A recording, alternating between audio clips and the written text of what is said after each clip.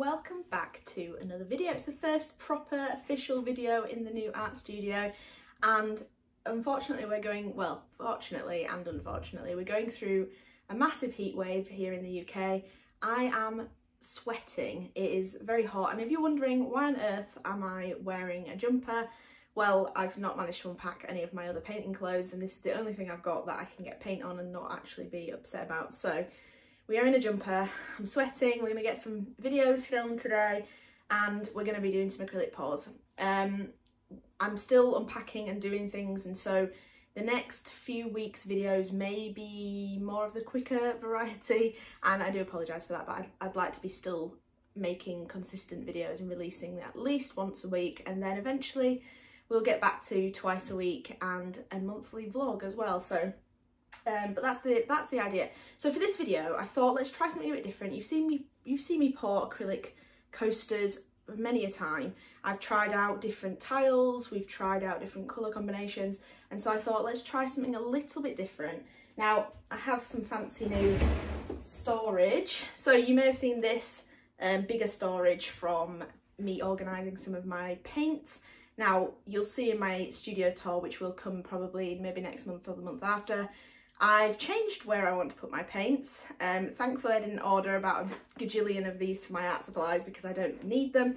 And so I've done these and used these for my coasters. So this has all my blank coasters, the big one, and then the small one has all of the cork backings that we back the coasters onto.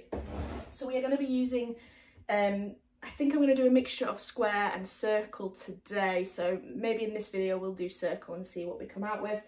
And I found this Pantone postcard book in Fred Aldous in Manchester. It's an art shop, and it's just a great way of having colour combinations, and they're all Pantone colours, so I will have to mix the colours maybe or find the nearest colour I have, but they are just a number, so it's kind of a weird flick through book. As you can see, there are different colour combinations on each postcard. Now I thought it would be a great idea for me to flick through this, to land on whatever colour it comes up with, and that's the colour combination I use to make the coasters. So there's some really interesting ones, some really out there ones, like this is very strange colours, and we're just going to see what we come up with and see what they look like in the end. So let's get cracking. I'm going to speed through a little bit of the mixing, but you've seen me mix up paint many a time. I use my Floetrol as my pouring medium. I use a little bit of water. We get a nice bouncy texture when we run a palette knife through the paint, and that's basically the colours we're going to go for. We're not going to add any white or black as a base colour. It's whatever the four colours are in the postcard we choose, and then let's just see what we come up with anyway. So let's get on to flicking through this and making the colours.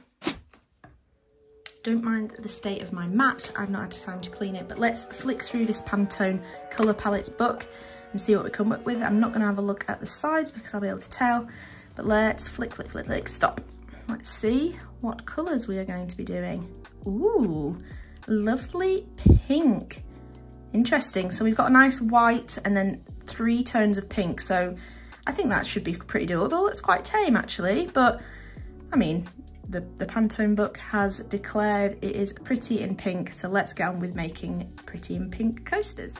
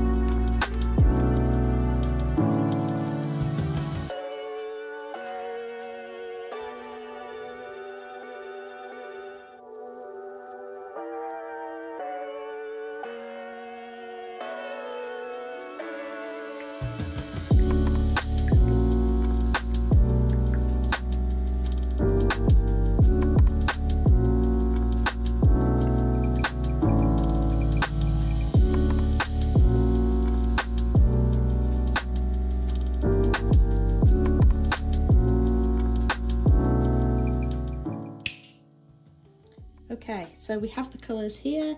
Took me a little while to mix this one. I know it looks a bit off in the pot, but it's because it's not showing it. But that took a little bit of time to mix. I really had to mix all these colours. I actually substituted out the white for a parchment colour that I had in my Liquitex Basics, because this was not a pure white, so I thought more of a parchment, a bit more yellowy, because these pinks are slightly on the warmer side than the cooler side, and I thought the parchment would tie that together a little bit better and looks a bit closer to that Pantone. So let's just get on with pouring. I'm going to move this pretty in pink up here so you can still see the reference. I'm going to keep you at this angle for now, but we are going to be doing some circular coasters. I did add some silicone oil to these so that hopefully we get some really nice selling going on. Okay, let's get some of these out. So these are sublimation coasters. You can get them on Amazon, you can get sets of them. I think they may have recently just gone up in price, but I'm not sure yet, I've not reordered.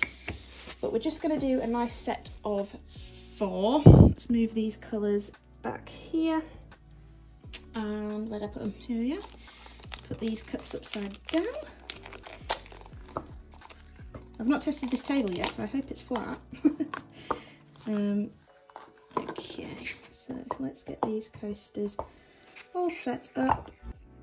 Now, I don't want to create any more colours. I really want these 4 colours to shine. And so I'm not going to drop them into these cups from height. We are going to be hoping to get those defined colours from the pour. Oh, this is a bit tough. There we go. Let's put that one there. Okay, let's bring you a little bit lower. There you go, so you can see the action a bit better. You can see all the colours. So I'm going to start off with white. We're going to do a base of this off-white colour. Now I am going to pour quite a lot of paint on these because I want to be able to manipulate and make sure the colours are what I'm wanting. And we're going to go this nice, really off light pink, off-white pink next, and I think we're just going to do that pattern. So I'm going to time lapse through that and then we'll get to the pouring very shortly. Alright, so I didn't do another round of all the colours, just that parchment colour. I kind of thought we'd have far too much paint and it's a waste of paint, so let's just do the first round. There should be enough in there of each, and I seem to have poured them all pretty equal. So let's flip these over.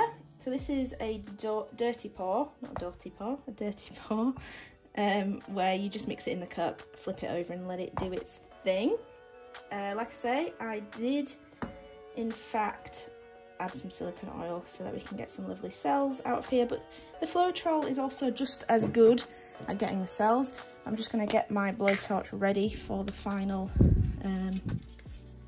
cell release.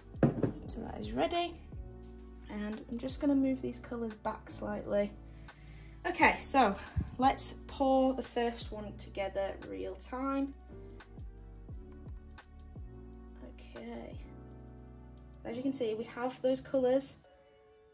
I'm just going to let that naturally flow off. I think I want less of this white here that we seem to have. I think this brushed white here is superb, the colour. Let's brush that off a little bit more.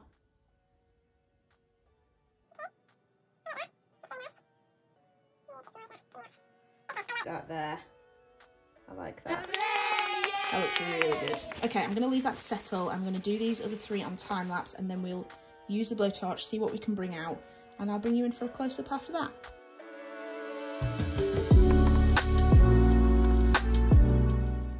Alright, so they all pretty much reacted the same when I took off the cup, which kind of shows that I managed to get the quantities quite right, but I did tilt them ever so slightly differently. But we're just going to get some of these cells out, these really miniature cells I can see just surfacing, and get those out, see if they create anything else.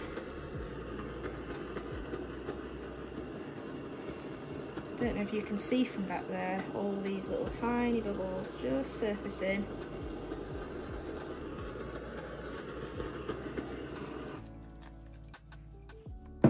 But they're looking really nice. Those colours are wonderful. Now, in the grand scheme of things, when you do an acrylic pour, the colours mix, and so that really light pink that we had is going to be created when the white mixes with the mid pink anyway. So you kind of lose that pink that I created, and you kind of only really pick up on, you know, the other hues. So how effective it is, I'm not sure, but I'm really enjoying allowing that to just come up with our colour combo. I think it's really nice colour combo, and I think it works. So let me bring you in for a close-up and we'll call it a day for this. I won't bore you with the rest of the drying process, the varnishing and everything. If you want to see any of that, just go back and watch some of my older coaster videos. But I thought it was really fun to try and replicate this pretty and pinks colour scheme, and I think we've, you know, I think we've matched it fairly well. Maybe this pink could have been a bit more orangey, I don't know. I definitely think we're missing that more orange hue, but it's, you know, pretty similar. I think we did a good job, and I'm excited to try this again with this Pantone book. And if you do too, please hit that thumbs up, leave a comment down below what you think of this and whether you want me to continue making these videos, and I'll see you in the next one.